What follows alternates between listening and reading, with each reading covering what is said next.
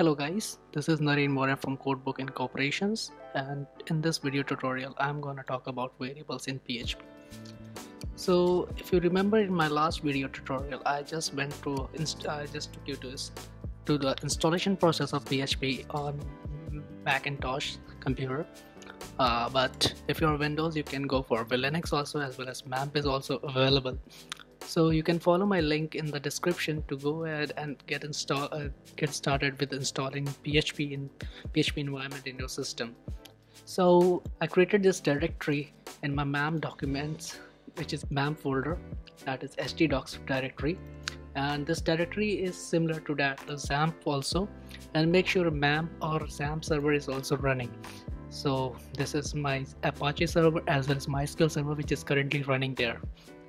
So if I go to my PHP Essentials folder, I just created this empty blank PHP page, which I'll be opening in my favorite code editor, that is Visual Studio Code. So if I go to my launcher and I go to my developer tools option, which I have created VS Code, so this will open up in a directory, in that directory only, because I have just created. If you want to open it again, you can go for command open or control open, and here I have PHP Essential folder. So this will just open my directory. So currently I have just commented these things about the variables. So let's get started. For example, so first, the variable is like a container which holds your value or information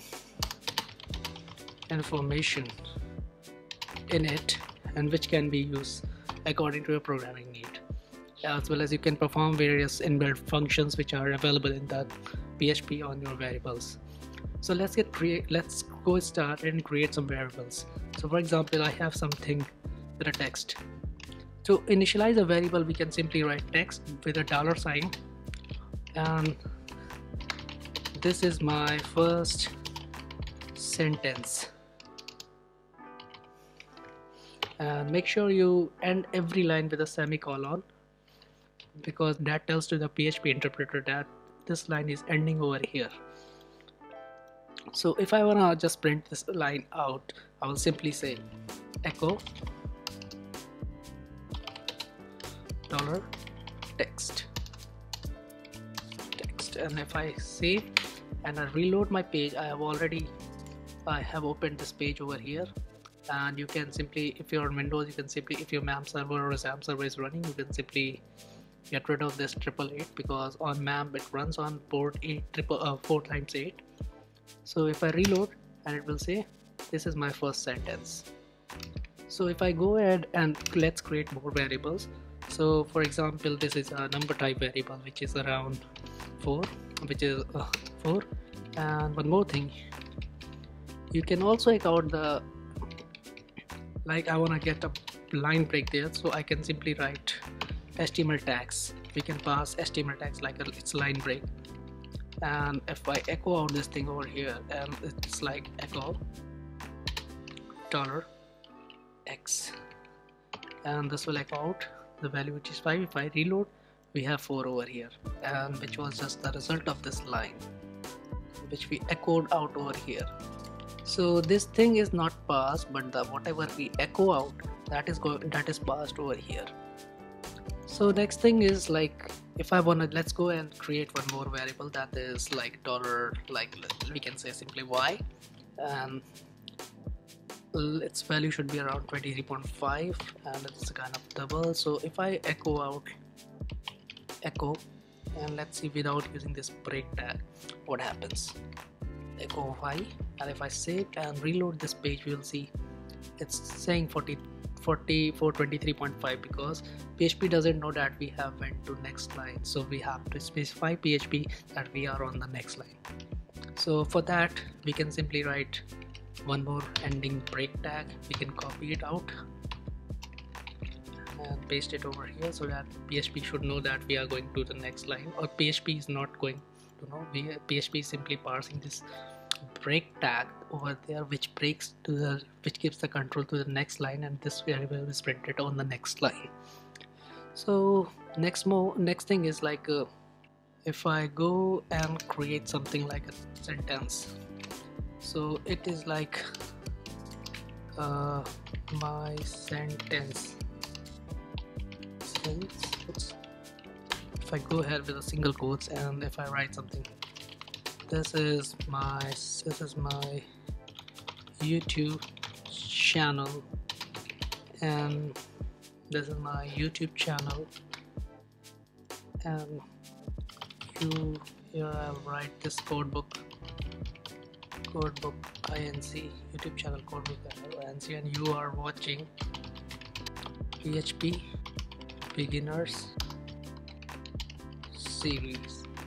So if I save this thing over here and if I echo out this again with a break tag, that is Control C, and if I paste it over here so that it doesn't mess it up, and echo out this sentence, my sentence, and if I save it and hit reload, we are gonna see this line is over here. This is my YouTube channel codebook inc, you're watching PHP beginners series. So next thing is like this line is I can use this line in any other programming for any other playlist, or as well as we can use it for another channel, but this line is limited to the like codebook inc. So if you want to change these things, change this and as well as this, so we can simply by variable, we can use variables over there. So I will write, I'll declare two variables, channel name, and that is codebook inc, and another variable will be playlist name equal to PHP beginners series, and if I save, now I can use those variables over here instead of this, which is this, and this, which is this. So to use that, we can simply write, let me make this a little more smaller. So to use this kind of stuff in this thing, we can simply concatenate these variables over here in this string. Concatenation means simply adding these variables to this string. So to use concatenation, we can simply write the two dots over there and whatever the variable is inside, channel name, and I want to get rid of this PHP beginner series which is here, and I want the full stop over there. So do not confuse that this full stop is a part of a string. So I'll simply write $playlist name, and if I save and hit reload over on my browser, I'll get the same result. So this should be here. I forgot to mention one more space in the sentence. So now if I save and we get this thing, we get the same result over here. So basically I want to tell that through this video that variables are like it acts as a container where we can use and reuse it again. So now next thing is like I would like to declare one more sentence. That's a basic of the string. We will be covering most of the part in PHP string functions tutorial. So let's declare one more sentence because I want to show this real quick. What is the difference between a single quote string as well as double quote string? So let's get started with this thing, and if I say my sentence, I declare this variable my sentence 1, and that is simply I'll use double quotes, and this is my YouTube channel and you are watching, and here I want to have my playlist name. So with the double quotes we have a freedom to use those variables as it is without concatenating in that. So let's go and simply write this channel name, and here I'll use playlist name, and if I save it and hit reload over here,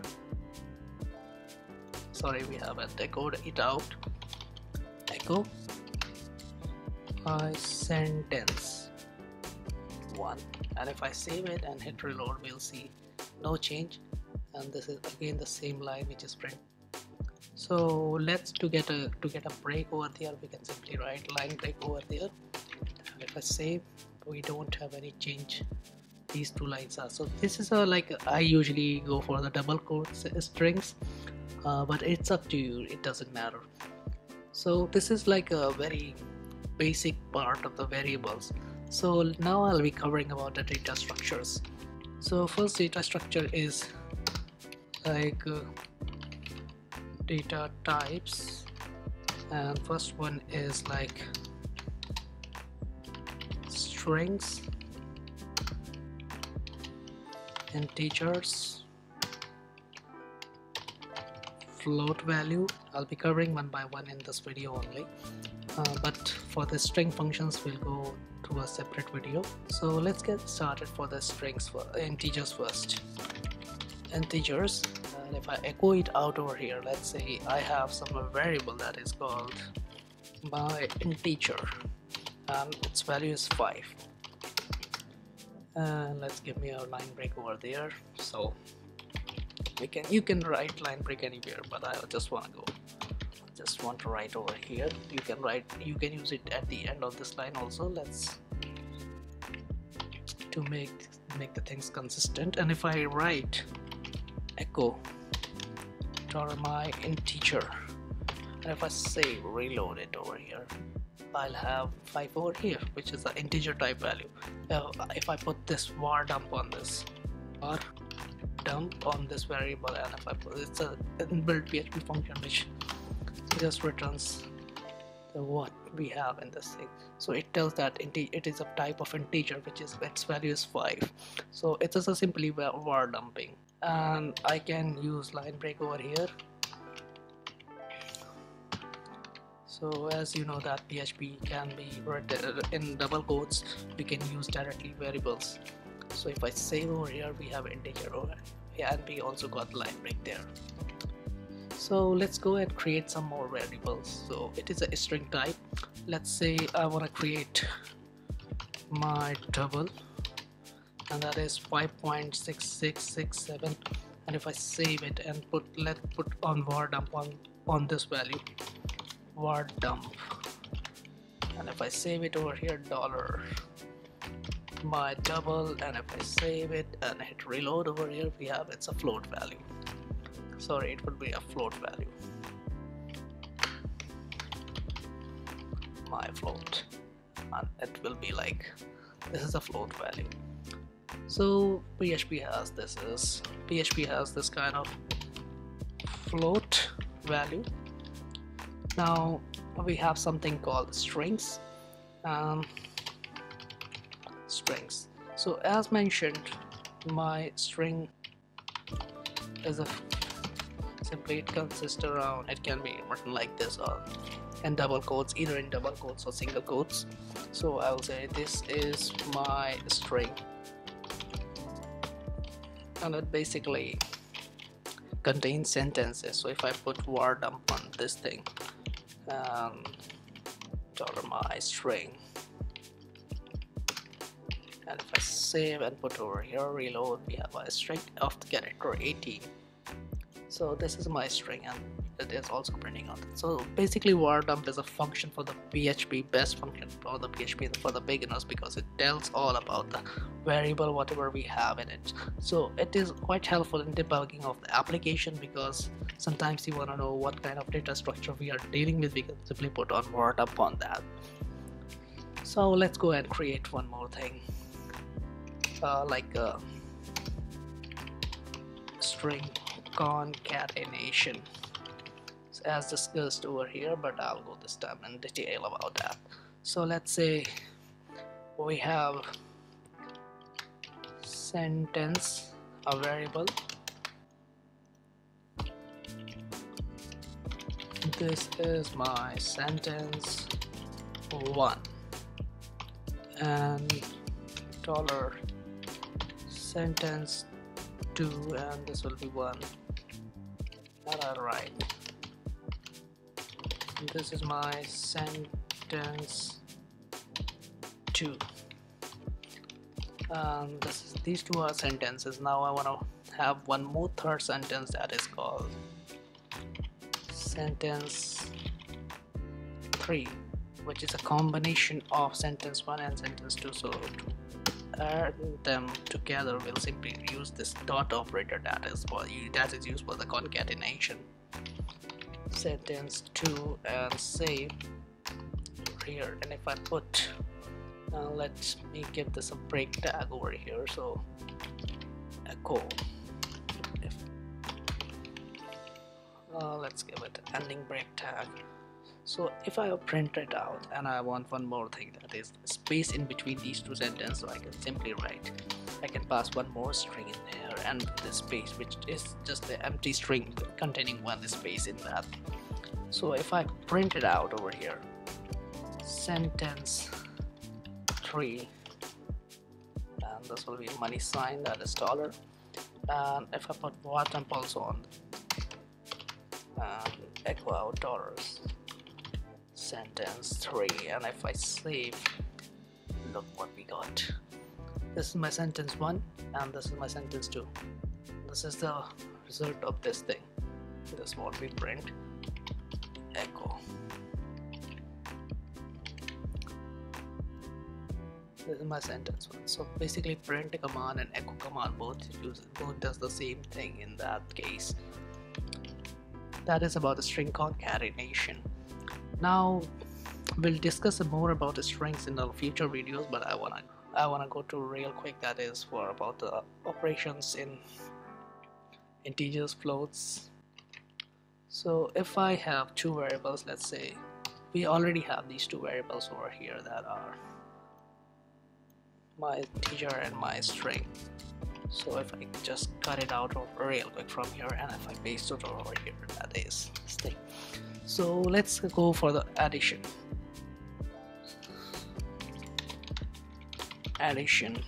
of two numbers, and if I go and write my integer 1, and let's describe it my integer 1, and dollar my integer 2, whose value is something like 43, and if I just want to go and add, we can simply write echo my integer 1 plus dollar my integer 2, and if I save, and we get what we are getting as a result. That's the 348, because this 348 has been added together. 5 and 343 is 348.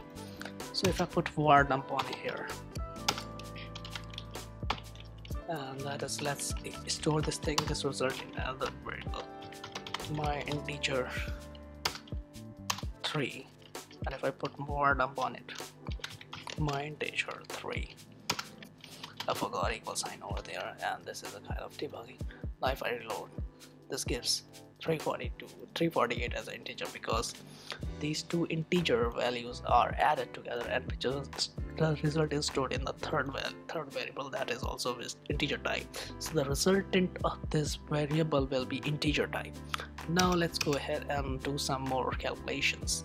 So I'm just gonna make this float 1, float 2, and let's create another float 2 that is around 5.43 something, 45 something, and if I just go ahead and write dollar my float 3 equal to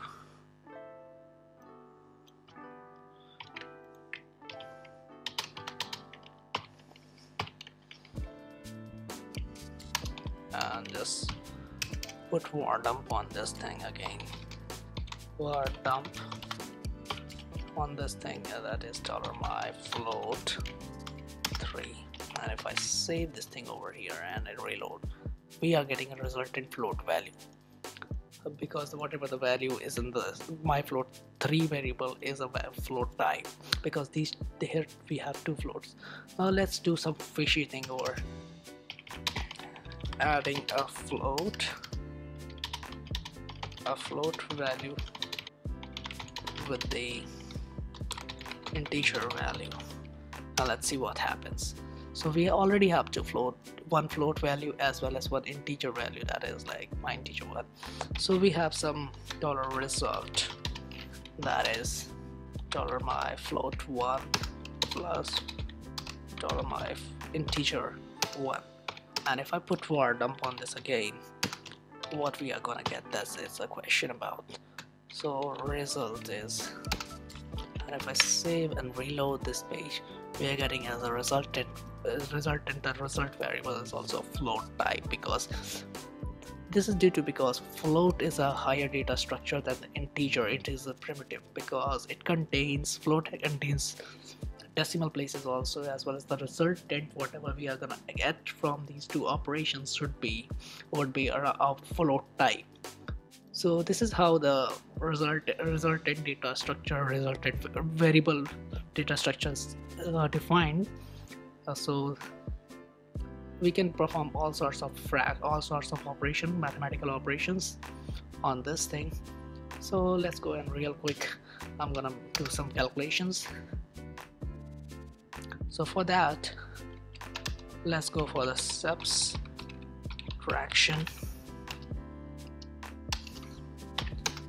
For subtraction, let's say result 1 equal to $my integer 3 equal minus $my integer 2.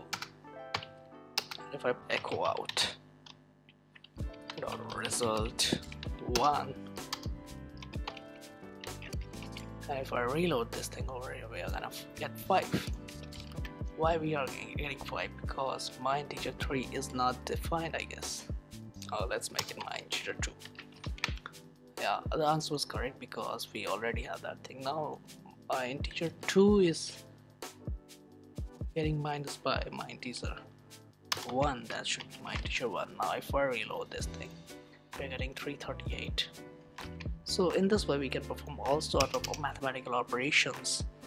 Now for multiplication, we can simply write result 2 equal to, let's do the same thing again but with a multiplication, and for multiplication we use this operator, and if I echo the result 2, echo $result 2, and if I save and hit reload, we are gonna get 1715. That is the result, and that's the accurate result. So next thing is like to do division.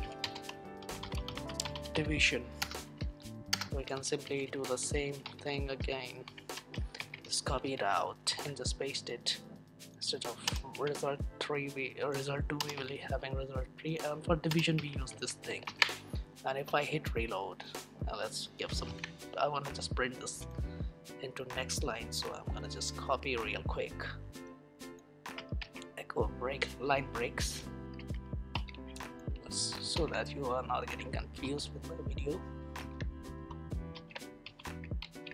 And if I save now, everything is in the next line. So this was about division. Now we want to have something called getting remainders. So for getting a remainder, we can simply say, if I just copy this out real quick and just paste it over here, instead of result 3 we have result 4, and for this we use modulus operator. I have forgot to get the line breaks. So this gives this result 3, and that is a remainder. That is, if we go and just calculate integer 2, which is divided by integer 1, which is 5, that is around 3. It will be the multiple of 340. So 3 will be left as remainder. So this is the result. That's basically about the basic mathematical operations in PHP variables. So hope you like the video and give this video a thumbs up, and if you stumbled across this channel, make sure you subscribe for more videos, and please share my videos with those guys who wanted to learn this programming from scratch. So that's basically